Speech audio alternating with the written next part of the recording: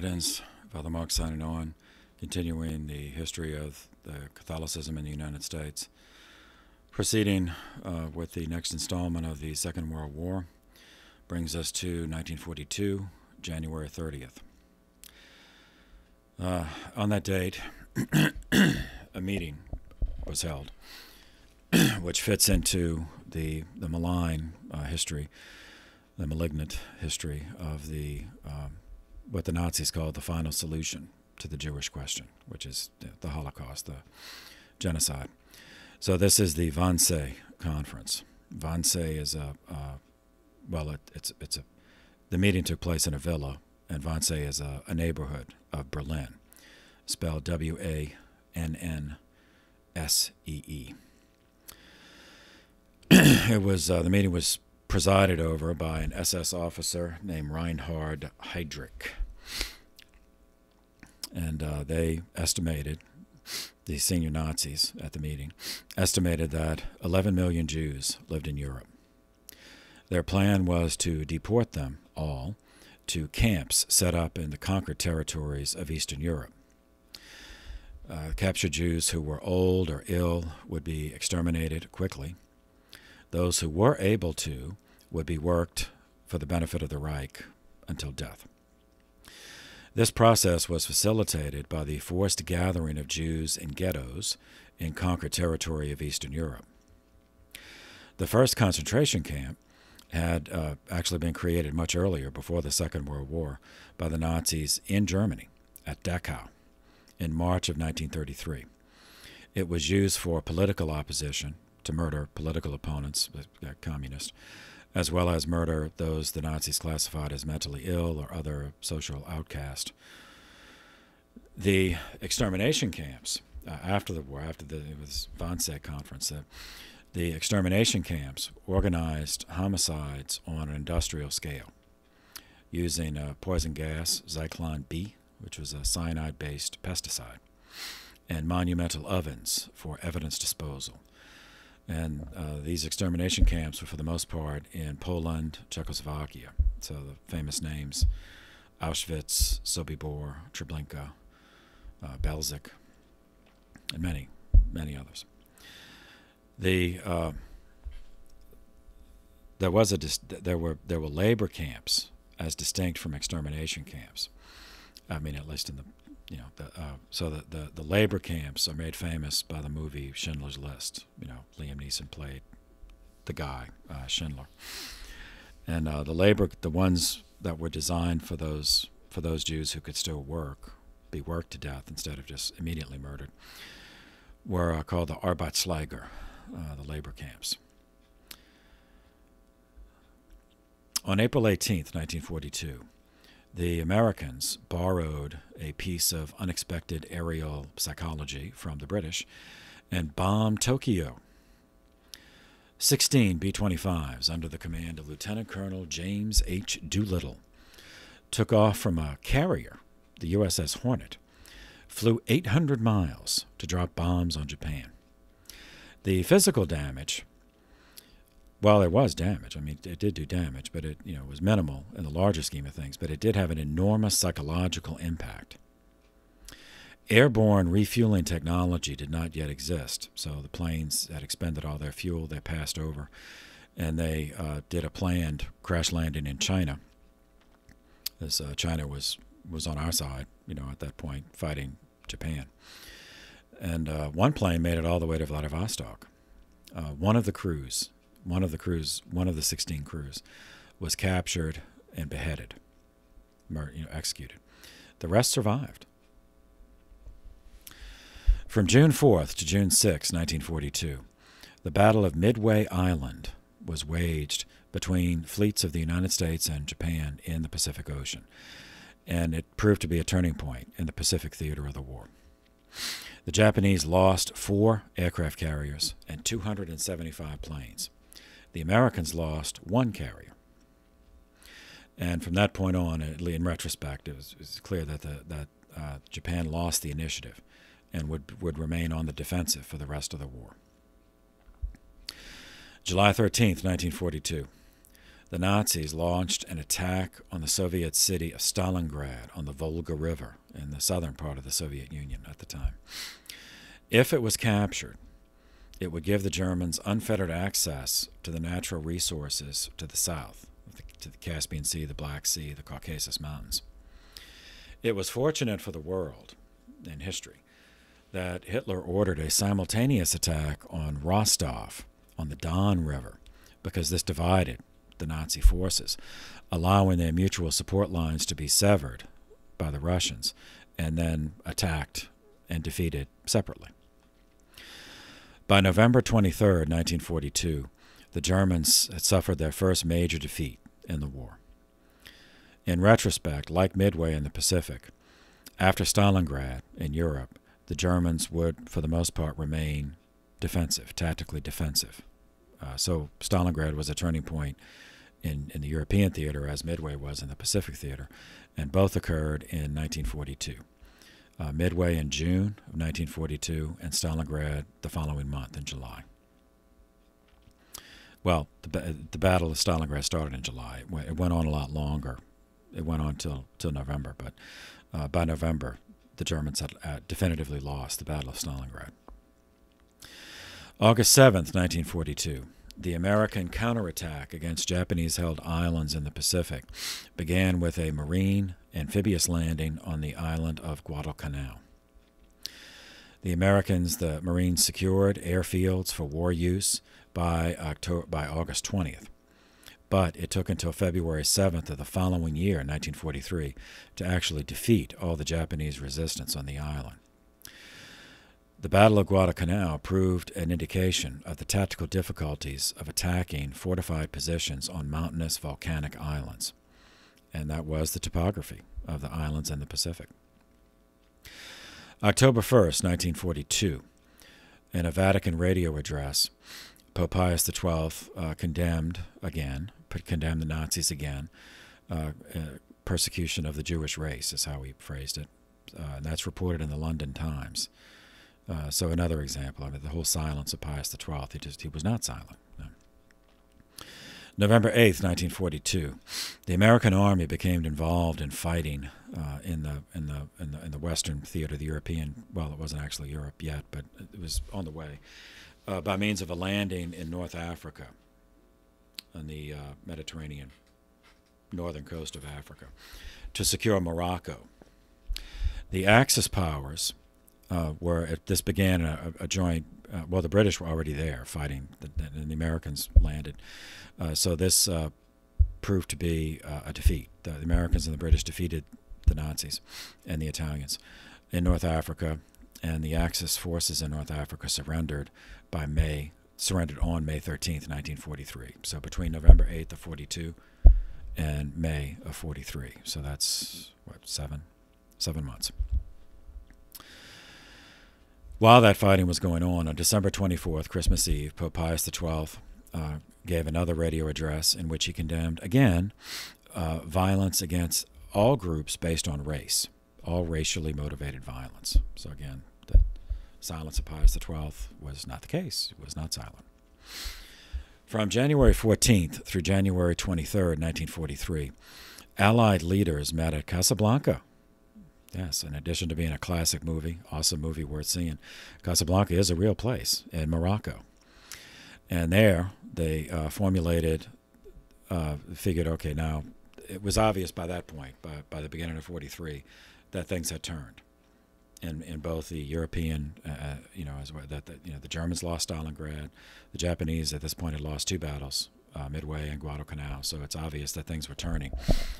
And so they have to think about, okay, what are we going to do? So it's at the Casablanca Conference, January 1943, that the Allies formulated their demand, or agreed that they would demand unconditional surrender as the only acceptable terms for conclusion of hostilities. Pope Pius denounced this as repeating the mistakes of the First World War, that if you let them know that you're going to demand their absolute unconditional abject surrender, that is only going to guarantee that they will fight to the death in order to prolong the conflict. whereas Pius, said if you offer him the possibility of some terms of surrender, it might end the war sooner, and therefore less people would die. But anyway, that's what he did. Following month, February 2nd, 1943, the last remaining Germans at Stalingrad surrendered. Hitler lost 300,000 killed and 93,000 captured. And for the first time in German history, not just Nazi, but I mean through the whole history of Germany, a German field marshal surrendered. And at that point, the Red Army, began their counterattack to push the Germans, because the Germans were still in Russia, so this was definitely a turning point. But they wanted to get the rest of the Germans out of Russia. So from that point, the Red Army was aimed toward Berlin. On June 2nd, 1943, Pope Pius XII gave an address to the College of Cardinals on the dilemma of addressing Nazi treatment of Jews. Previous protests had not obtained amelioration in the treatment of Jews. And public condemnation, in one famous example, when the Dutch bishops did it, it provoked active reprisals against the Jews themselves. So not only was it not helping, but it was actively hurting. In 1963, a guy named Rolf Hochhuth, Hochhuth, published a book titled The Deputy, in which he began. This was the first appearance of the alleged silence of Pope Pius XII, and accused him of being pro-Nazi and anti-Semitic. But as we've seen, he was not silent. June 11th, 1943.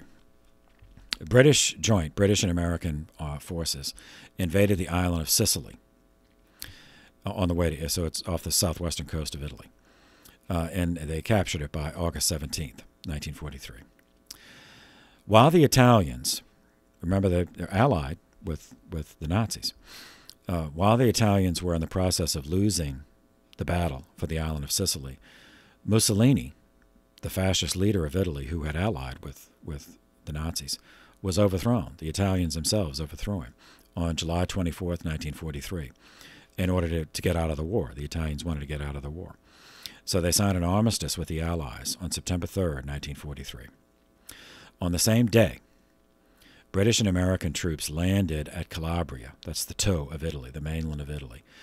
And their goal was to drive out the Nazi troops from the remainder of Italy, as well as any remaining Italians who were too compromised by membership in the fallen fascist government, to surrender, so they were going to fight. On September 12th, 1943, Nazi special forces rescued Mussolini from prison and enabled him to lead fascist loyalists to continue the war. Mussolini was later captured again, and this time he was executed near Lake Como on April 28th, 1945. His body was then, along with his mistress's body, was brought to Milan and was hung upside down at a Milan gas station. From July 26th through July 29th, the British carried out a bombing of Hamburg, in Germany. It's a port at the confluence of the Elbe and the Alster rivers. It was chosen because it contained a dynamite factory. And this was the proto-firestorm. It wasn't intended to be that way, but it turned out that when temperature reaches 4,000 degrees, that the Coriolis effect causes a cyclonic vortex of updraft of superheated air, results essentially in a tornado, a 1,500-foot high tornado of fire spinning at 150 miles an hour. 78,000 were killed in the Hamburg firestorm, and the city was destroyed, so another, almost 1 million people were left homeless. October 16th, 1943, Nazis in Italy, so they're on the defensive, and their friendly government is gone in Italy, but they were still there, and they were fighting to hold Italy to prevent the Allies from being able to, to take Italy, cross the Alps, and attack Germany from the south. So the Nazis ordered a roundup of the Jews in Rome. Pope Pius XII, again, contrary to the canard about his silence and his anti-Semitism. Pope Pius XII ordered his own Secretary of State, Cardinal Luigi Maglione, to protest to the German ambassador, Ernst von Weizsäcker. Weizsäcker did not deliver that protest to Berlin because he knew the Nazis better than Pius did. He knew that the Nazis would then launch would make it worse. Now, he didn't care about the church, but he did fear that if he reported it, and Hitler in one of his moods would order a retaliation against the Vatican, that would provoke the local Italian population to rise up in urban warfare against the Nazis. But still, Pius did, protested to try to do what he could. All right, on June 29th, 1943, Pope Pius issued a major encyclical, 112 numbered sections, titled Mystici Corporis Christi, on the mystical body of Christ, in which he expounded on the nature of the Church in terms of the mystical body of Christ. So the biblical foundations for this include, but are not limited to, Gospel of John chapter 15, which records the parable of Jesus using the image of the vine and the branches. St. Paul's first letter to the Corinthians chapter 12, in which he uses the image of one body and many parts to describe the church. St. Paul's letter to the Ephesians chapter 1, in which Paul described Christ as head over all things and it described the church as his body, as the body of Christ. So this encyclical on the mystical body is used 3 times in the Catechism, specifically. Catechism number 797 refers to it in a teaching about the church as the temple of the Holy Spirit. What the soul is to the human body, the Holy Spirit is to the church. All parts of the body are joined with each other and with the head of the church, which is Christ. Now that image of what the comparison of what the soul is to the body, the Holy Spirit is to the church, is based on a homily of St. Augustine, Sermon 267, which Pius referred to in Mystici Corporis. Catechism number 798 is a teaching on the Holy Spirit, is the principle, the active principle of every saving action in each part of the body, through whatever means, whether it's through personal prayer, whether it's through personal charity or collective charity, in the case of the church, through the sacraments, the actual 7 sacraments, through practice of the virtues, as well as through special charisms, special gifts of the Holy Spirit that are given. And the Catechism number 1119, in a teaching on the sacraments, refers to Mystici Corporis, that the Church forms one mystical person with Christ as the head, and acts in the sacraments as an organically structured priestly community. Members of the faithful who have received the sacrament of holy orders have as their telos, their end, their purpose, nourishing the Church by preaching the word and offering the graces of the sacrament in the name of Christ. Anyway, and this Mystici Corporis would be referred to later in the Second Vatican Council numerous times. The Nazis formally occupied Rome, as they sensed the Italian population was, they feared urban warfare against them, clandestine warfare, on September 10th, 1943.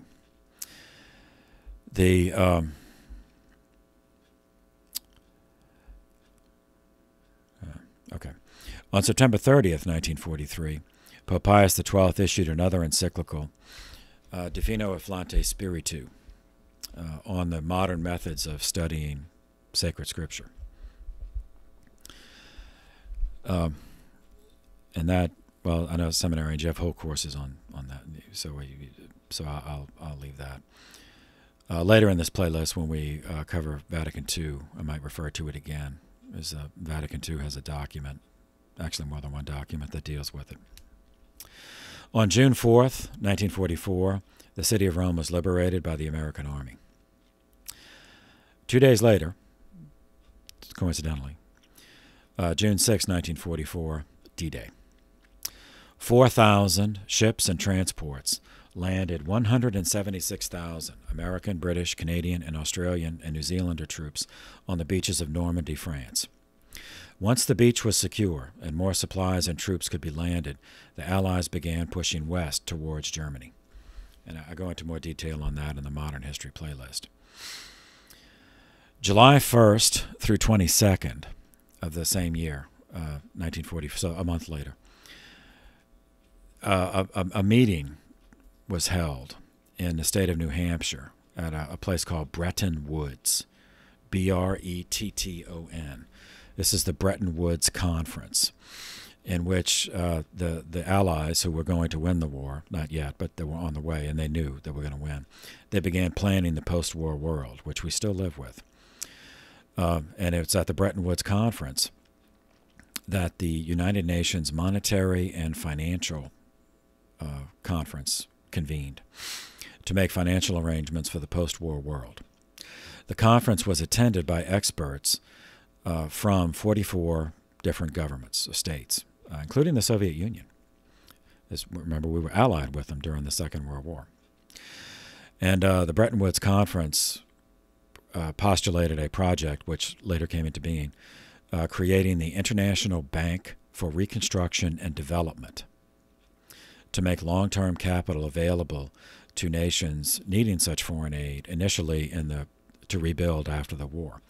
But the project was later institutionalized in a way that's still with us, the International Monetary Fund, the IMF, which continues to finance, well, among other things, short-term imbalances in international payments in order to stabilize exchange rates so that nations who were members, would not default on their loan and then affect multiple economies.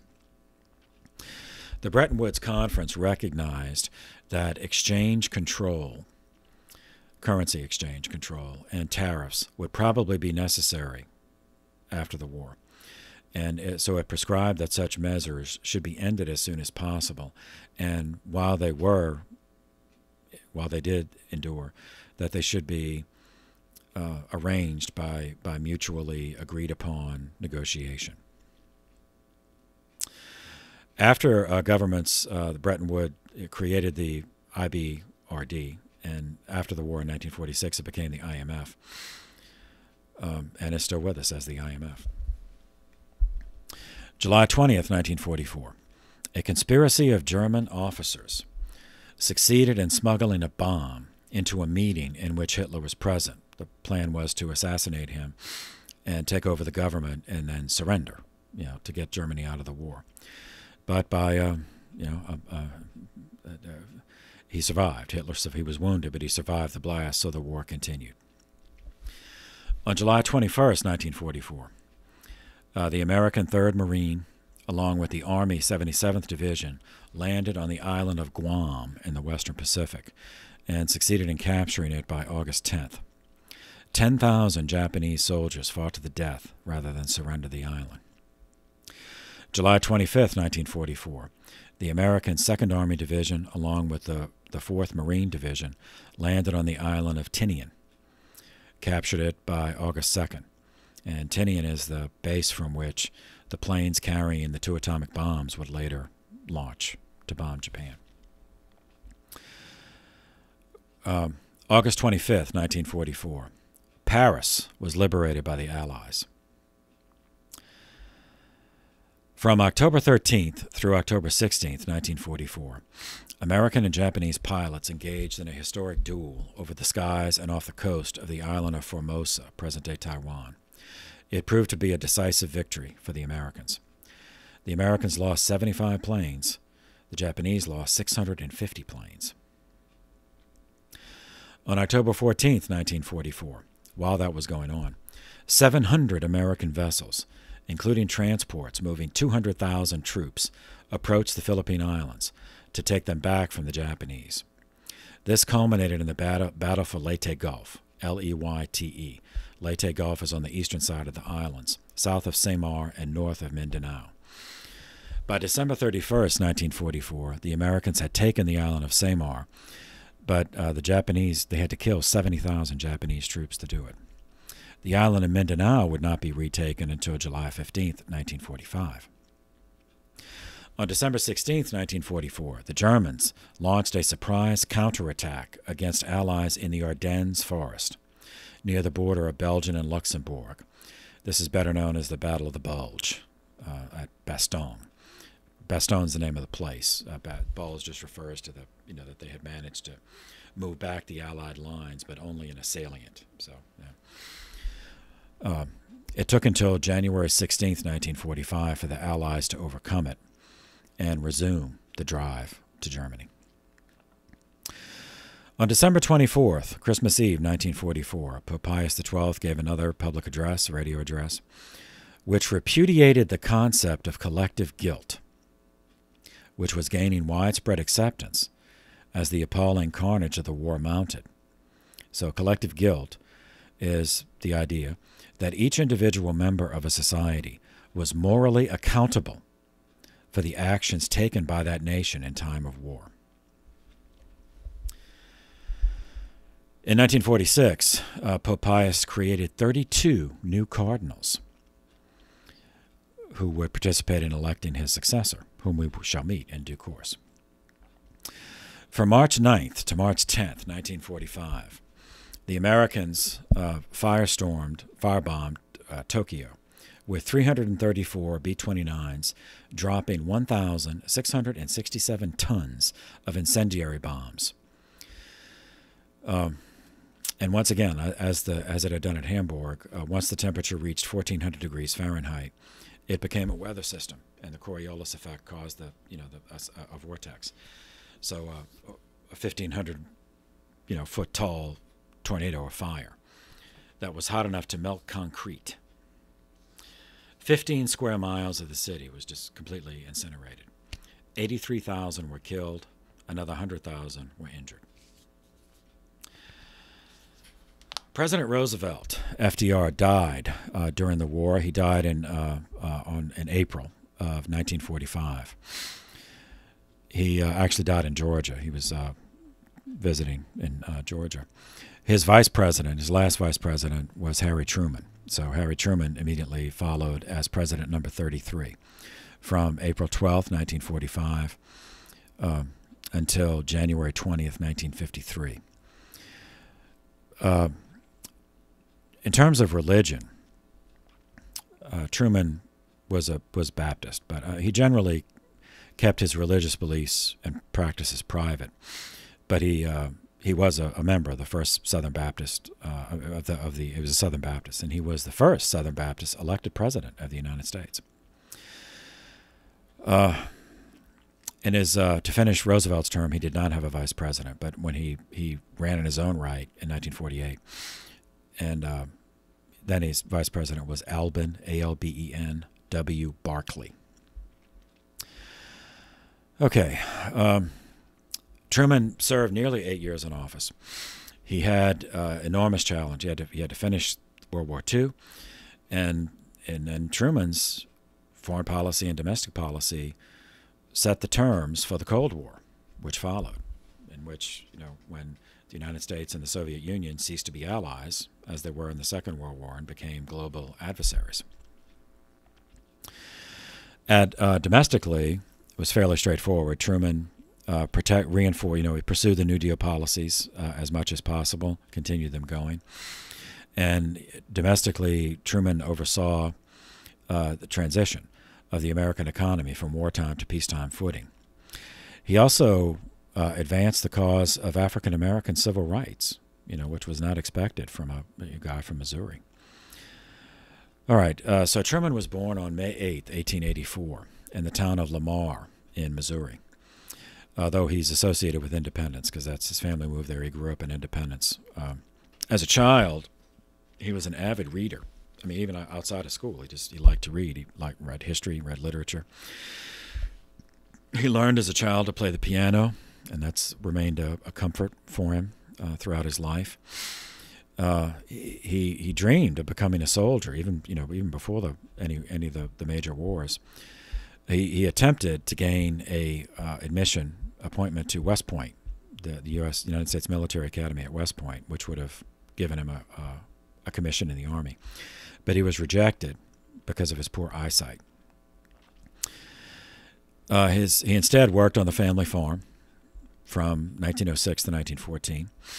He learned to detest farming, but he did learn a great deal. Many important lessons he learned in farming that stayed with him in terms of his work ethic, getting up early, organizing things, and it contributed to a very practical, even when he got into government, which is kind of office work, but he never lost that practicality that he learned from farming. During this period, he met Virginia Wallace. His nickname was Bess. He proposed marriage to her in 1911, but she refused. And they eventually did marry in 1919, after the First World War, in which he served, as we'll see. 5 years later, after the marriage, they had their first and only child, a daughter named Mary Margaret. In 1914, Truman's father died, and he attempted unsuccessfully to make a living as owner and operator of a small mining company and oil business, all while trying to keep the farm going. In 1917, Truman, he couldn't go in the Army, but he was accepted in the National Guard, the State National Guard of Missouri, and that unit shipped out to France as part of the American Expeditionary Force fighting in the First World War. And he still had poor eyesight, but they accepted him. He was an officer, and turned out soldiering, suited him. He turned his battery, it was an artillery battery, into a top-notch unit, and the men, were loyal to him. Personally, they were, he was very well liked by his men, strict but fair. Returned home from the war, he opened a men's haberdashery, like it's generally thought of as a hats, but it's not just hats. It's just like a men's store, clothing store, shirts, ties, socks, hats. He opened it with an Army buddy, but the shop failed. In 1922, Thomas J. Prendergast, who was the Democratic boss of the party machine in Missouri, asked Truman to run for a judgeship on the county court of Jackson, Eastern District. Truman won because it's the machine, so that's what happened. He served one term, then became presiding judge in 1926, a position he held until 1934. As presiding judge, Truman managed the county's finances during the early years of the Great Depression. And I know that may not sound right because that's not the way it's. Anyway, it was not unusual in that time. So the position of judge did not have as narrowly defined a role as it does today. Despite his association with the political machine and therefore corruption, Truman nevertheless personally had a reputation for integrity, honesty, and efficiency. In 1934, Truman was elected to the U.S. Senate, again as the Prendergast political machine candidate. As a senator, Democrat, Truman supported Roosevelt's New Deal. He became a national figure when he chaired what was called the Truman Committee, investigating government defense spending. FDR chose Truman as his running mate in 1944, largely because Truman's earlier vice president was Henry Wallace, who was very liberal, much more liberal than Roosevelt, and was mistrusted. As Roosevelt aged, when he ran for another term, people were seriously thinking, okay, whoever the vice president is may end up the president, and many people who had supported Roosevelt thought that Wallace, they didn't trust him to be president. They thought Wallace was too liberal. So Roosevelt was looking for a more conservative person who was still a Democrat. So a Missouri, Southern Democrat, passed, was acceptable. So the Roosevelt-Truman ticket won a victory. Though Truman served only 82 days as vice president, with the death of FDR on April 12, 1945, he became president. Okay, he took office as the Second World War was coming to an end. Only 2 weeks after Truman became president, Adolf Hitler committed suicide in Berlin rather than face capture by the Soviet Union, by the Soviet Army. The Allies declared victory in Europe on May 7th, 1945, but the war in the Pacific continued. And most believed that Japan would not surrender, that we would have to actually invade the islands of Japan and fight them street to street. So the U.S. and British governments had secretly begun to develop a new type of weapon using fission, atomic fission, so this is the atomic bomb. It was successfully tested in the summer of 1945, and it turns out we had built 3 of them. The first of the 3 was tested at Alamogordo in New Mexico. It was proof of concept, so we had 2 more. Truman, though there was some debate, internally among his cabinet, and not all of the cabinet was, convinced that that should be done. Nevertheless, when the chairman of the Army Chief of Staff, George Marshall, told him the estimate that we would lose 1 million men trying to take the islands of Japan, Truman decided, well, it was worth using these bombs to end the war quicker, and in the long run would save more American lives as well as Japanese lives. So on August 6th, the U.S. Army Air Corps dropped an atomic bomb on the city of Hiroshima. Japan did not surrender, despite the fact that over 100,000 people were killed. So 3 days later, on August 6th, a second atomic bomb was dropped on the city of Nagasaki. And the militarists who were in charge of Japan, they were still not going to surrender, because they knew for them it was, they would have to commit suicide, or if they were captured, they'd be put on trial for war crimes and then executed. So they were still not going to surrender. It was the Emperor Hirohito, the Japanese Emperor Hirohito, who behind their backs gave a radio address, and in which he's, let the Japanese people know, because the unconditional surrender was the thing that, that they said, if you're fighting because you think the unconditional surrender is going to mean losing me, that the victors will eliminate the monarchy, then don't fight to save me. Surrender in order to save Japan, because of course he didn't know that we didn't have any more of those bombs ready to drop. He thought, okay, they're just going to burn our cities one by one, so don't do this for me. And that's why he was allowed to remain emperor after the war. Anyway, then Japan surrendered. Truman then faced a surprise. At least in the moment it was a surprise. Maybe in retrospect it's not so much of a surprise, but that the alliance with the Soviet Union, the wartime alliance, very quickly fell apart after the war, because of the serious ideological differences between the Western style capitalism of the United States, Great Britain, France, as opposed to the collectivist communist ideology of the Soviet Union. And what set Truman off was that the Soviets, as they attacked after Stalingrad, they moved west. So they made it in just by right of conquest. I mean, they made it into Eastern Europe and Eastern Germany on their own, and they weren't going to leave. Stalin's, okay, this is ours by right of conquest, and he wanted a buffer,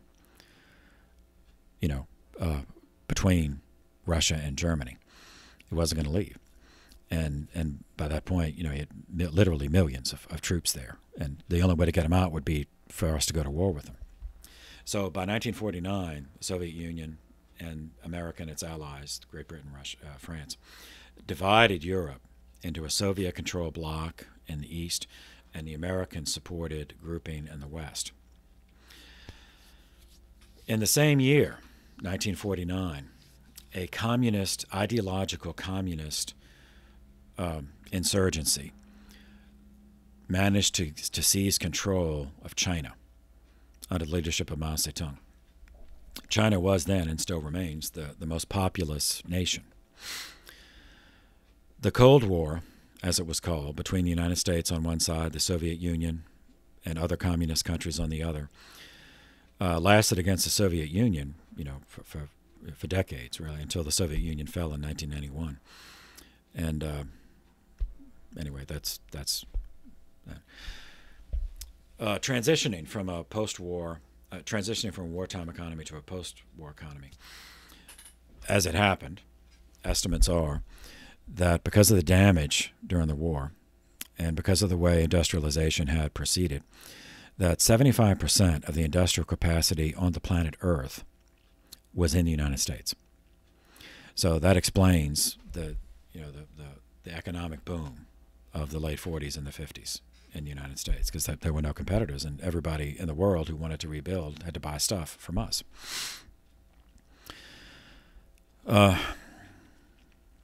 Okay. So he ran for a second term. 1948, he won. All right, then there's the Korean War. That afflicted his second term, but all right. So Hitler committed suicide on April 30th, 1945. Germany surrendered on May 7th, 1945. July 16th, 1945 was the test detonation of the first atomic bomb at Alamogordo, New Mexico. As I said, August 6th, the first one on Hiroshima, second on Nagasaki on August 9th, and Japan surrendered the following day, August 10th. The actual document, the instrument of surrender, as MacArthur called it, was signed on September 2nd, 1945, aboard the USS Missouri battleship, which was docked in Tokyo Bay.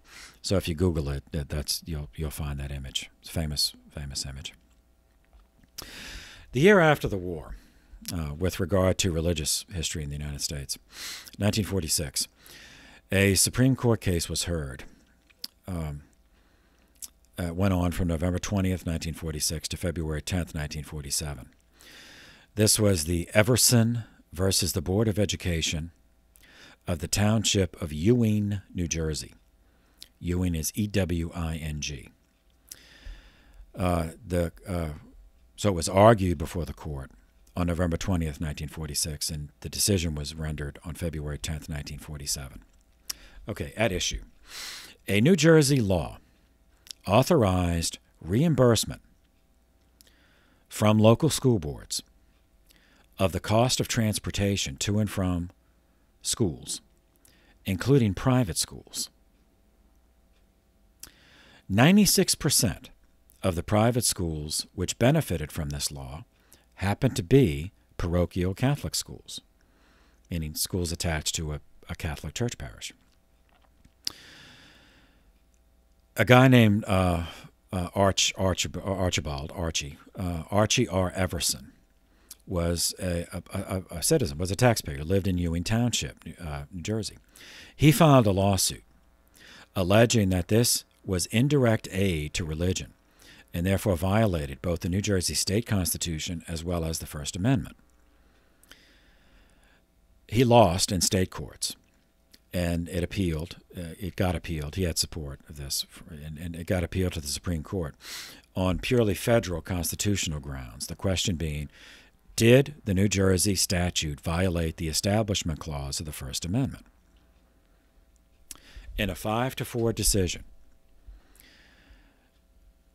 with the majority opinion being written by Hugo Black, whom we've already met, the decision was that the New Jersey law reimbursing parents did not violate the Establishment Clause, as it did not pay money directly to parochial schools, and it was not limited. It was not only parochial schools, only religious schools, but any private school was eligible. It just so happened that a numerical majority of them, but if that changed, it would still be, private schools, non-religious schools would. So it was not establishing a church. Okay. 1947, March 12th, a major step to create the architecture of the Cold War. This is the Truman Doctrine. The Truman Doctrine arose from a speech delivered by President Truman before a joint session of Congress on March 12, 1947. The precipitating trigger for the speech was an announcement by the UK, the British government, that as of March 31st, meaning the end of that month, it would no longer provide military or economic assistance to the Greek government, which was in the midst of a civil war against a Greek communist insurgency.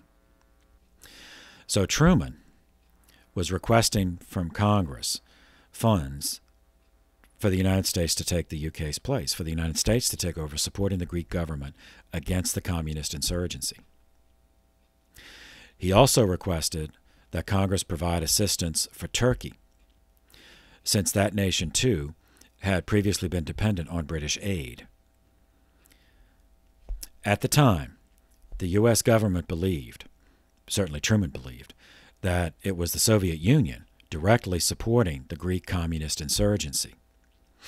And they worried that if the communists in Greece prevailed in the Greek Civil War and took over Greece, that the Soviets would de facto control Greek policy.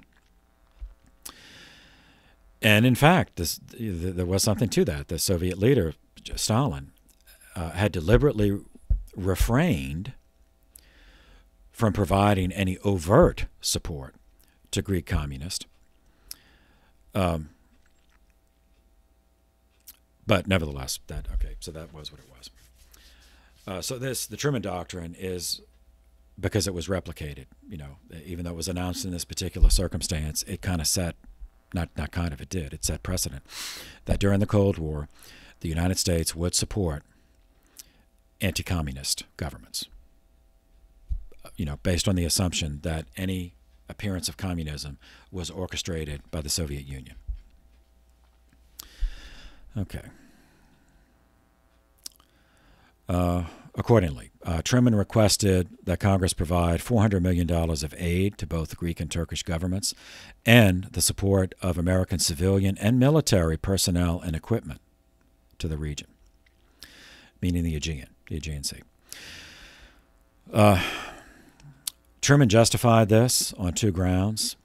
I'm sure you can find the speech on YouTube if you want to read it, but just to summarize, he argued that a communist victory in Greece would endanger the political stability of Turkey and would lead to undermining political stability in the rest of the Middle East and would lead to a domino effect. That if Greece fell, then Turkey would fall, then if Turkey fell, then Syria would fall, and if Syria fell, Iraq would fall, so and then the communists would take over the world. He also argued on a different level, a more philosophical, principled level. He argued that the United States was compelled morally to assist free peoples anywhere on earth in their struggles against totalitarian regimes, not just communist regimes, but any collectivist authoritarian regime, because such regimes, quote, undermine the foundations of international peace and hence the security of the United States. In the words of the Truman Doctrine, it became, quote, the policy of the United States to support free peoples who are resisting attempted subjugation by armed minorities or by outside pressures, end quote. And that's, in retrospect, that's it. That's a declaration of the Cold War. June 5th, 1947. The immediate post-World War II Europe was wrecked. I mean, even the countries that won, they were wrecked, and their economies were ruined, which means they were susceptible to the same problem that was happening in Greece, to internal communist insurgency. So, in a June 5th, 1947 speech to the graduating class of Harvard University, the Secretary of State, George C. Marshall, who had previously been, when he was on active duty in the Army, General Marshall, so that the head of the Chief of Staff, issued a call named for him, the Marshall Plan, funding a comprehensive program to rebuild Europe. I mean, the United States would fund a program to rebuild Europe. And this was anti-communist, fearing that if the economies were wrecked, that communists would be able to exploit that and then take over the governments. And Congress bought it. So Congress passed the Economic Cooperation Act in March of 1948, approving the funding of $12 billion, which would later increase, for the rebuilding of Western Europe. So the Economic Cooperation Act was the enabling legislation of the Marshall Plan. The Marshall Plan generated a resurgence of Western European, meaning our allies, industrialization, and brought extensive investment into the region, building up their economy. So they had to Like, we were funding it, but they were getting stuff from us to rebuild their economy, and then once their economy was rebuilt, then they would have the money to buy stuff from us. That was the plan. Although, of course, as we've seen, then they united and become competitors. The EU is an economic competitor, although still a trading partner. So I don't want to, exaggerate things. But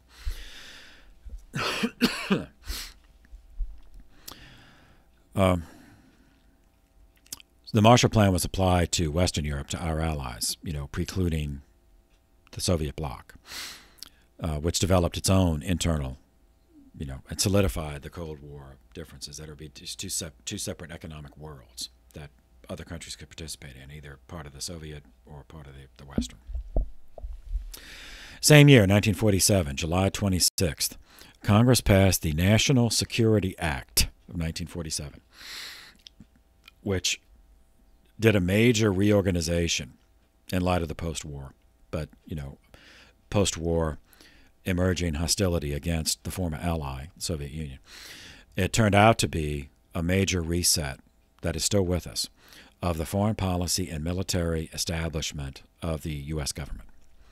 The National Security Act created many of the institutions that we take for granted that presidents found useful when formulating and implementing foreign policy, including the NSC, the National Security Council.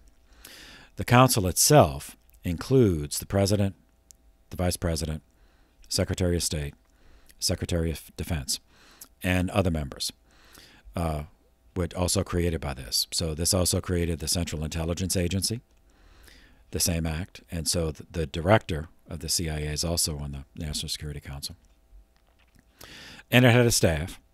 The NSC had its own staff, which would coordinate foreign policy material from other agencies in briefing the president.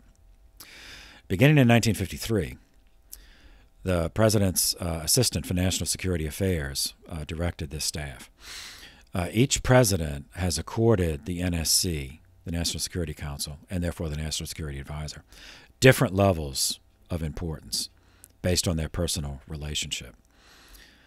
Eisenhower, for example, used the NSC meetings to make key foreign policy decisions.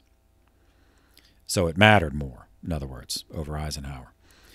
Whereas Presidents John Kennedy and Lyndon Johnson worked more informally. It still existed. The NSC still existed, but they preferred to work through trusted associates, some of whom were not on the NSC. Nixon. The NSC originally under Nixon was headed by Kissinger. Then later he became Secretary of State. And because of their personal relationship, the NSC was transformed from a mere coordinating body into an organization that actively engaged in negotiating with foreign leaders. So in some senses, usurping the role of the State Department. The National Security Act also created the CIA, which grew out of the World War II OSS, the Office of Strategic Services. And the CIA served as the primary civilian intelligence gathering agency in foreign lands, so that the CIA was prohibited, at least officially, from operating domestically. I mean, obviously they had their headquarters was here, but they couldn't, at least they were not officially supposed to spy in the United States. That was for the FBI. Later, the Defense Intelligence Agency became the main military intelligence body, whereas the CIA was civilian. The same National Security Act of 1947 did major reorganizations of the military establishment. What had been the War Department and the Navy Department, previously two separate departments, were merged into a single Department of Defense under a single Secretary of Defense, which is a cabinet-level position, meaning the appointment had to be approved by the Senate. And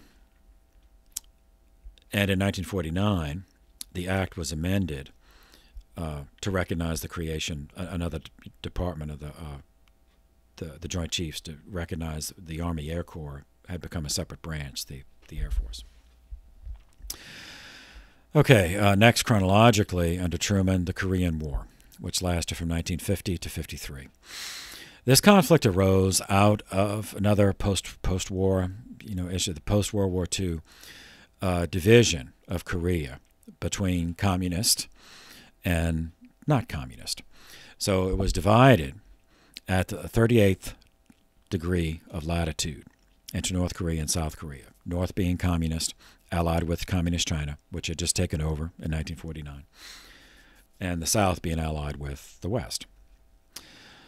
Now, why that line? Well, Soviet forces, communist forces, had accepted the surrender of Japanese forces who had occupied Korea at north of that line, and U.S. forces, the U.S. forced the Japanese surrender south of it, so that it just happened to be, where the Soviets and the Americans, that was it.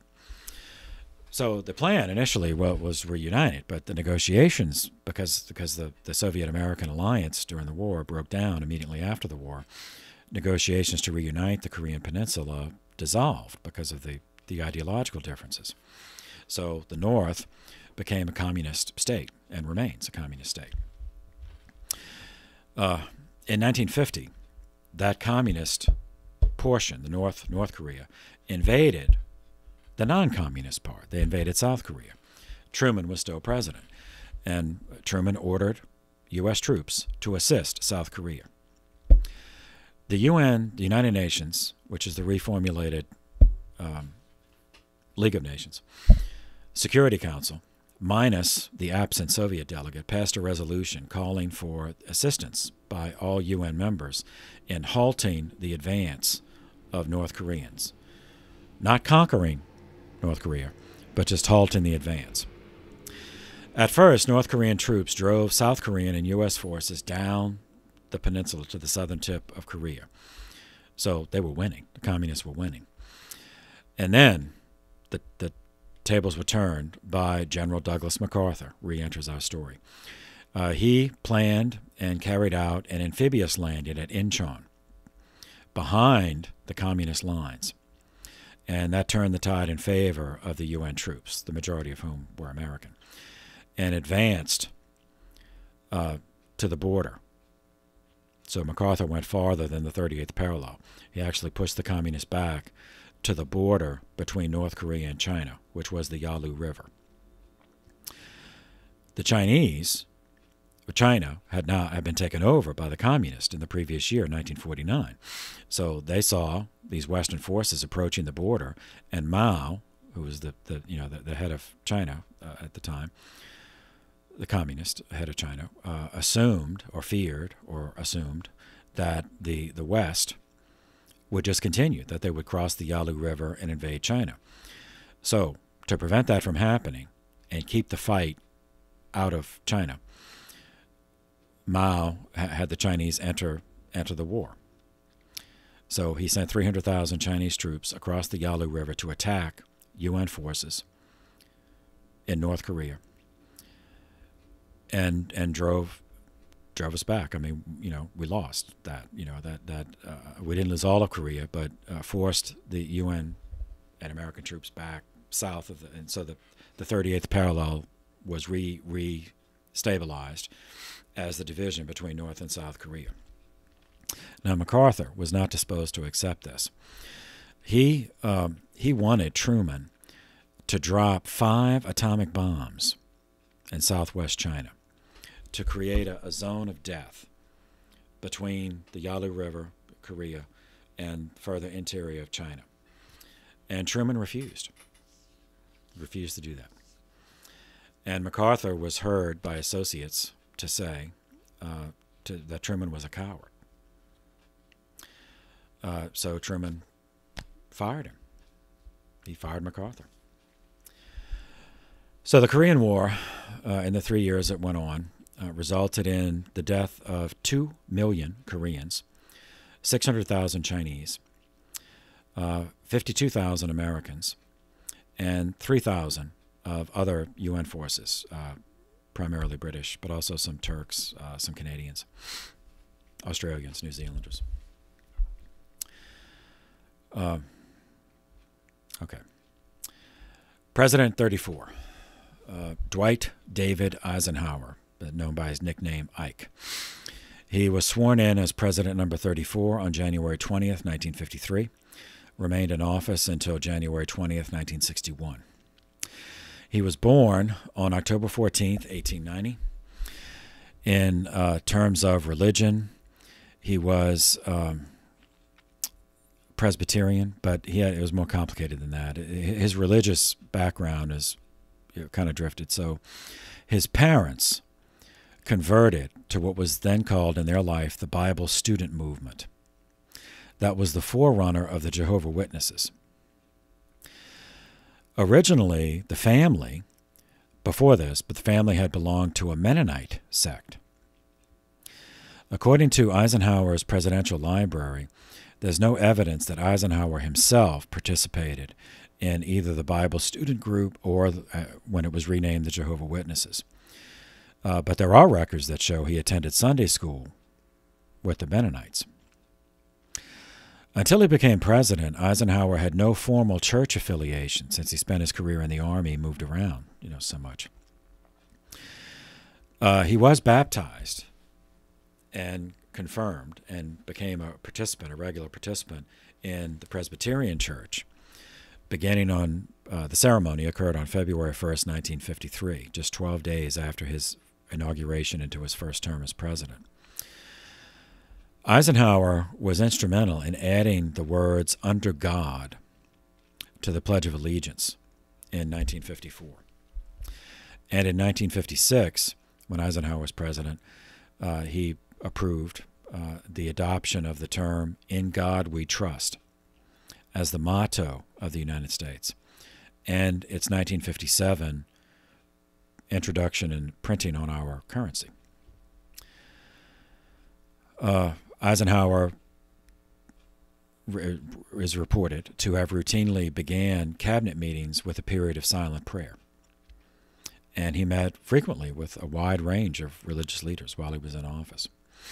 His presidential library includes an interdenominational chapel, which is still there. You can visit it. And he, his wife Mamie, and his firstborn son, who died in childhood, are all buried there. Okay, Eisenhower was born in Texas, but raised in Kansas. A friend of his earned an appointment to the U.S. Naval Academy in Annapolis, Maryland, so that inspired Eisenhower.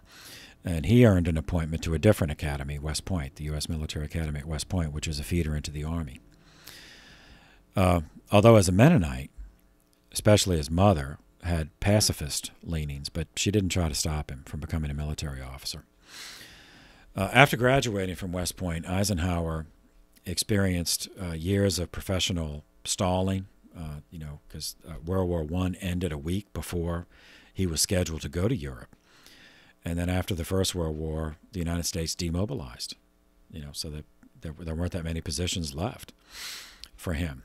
But he had an officer's commission because he graduated, but his career was stalled.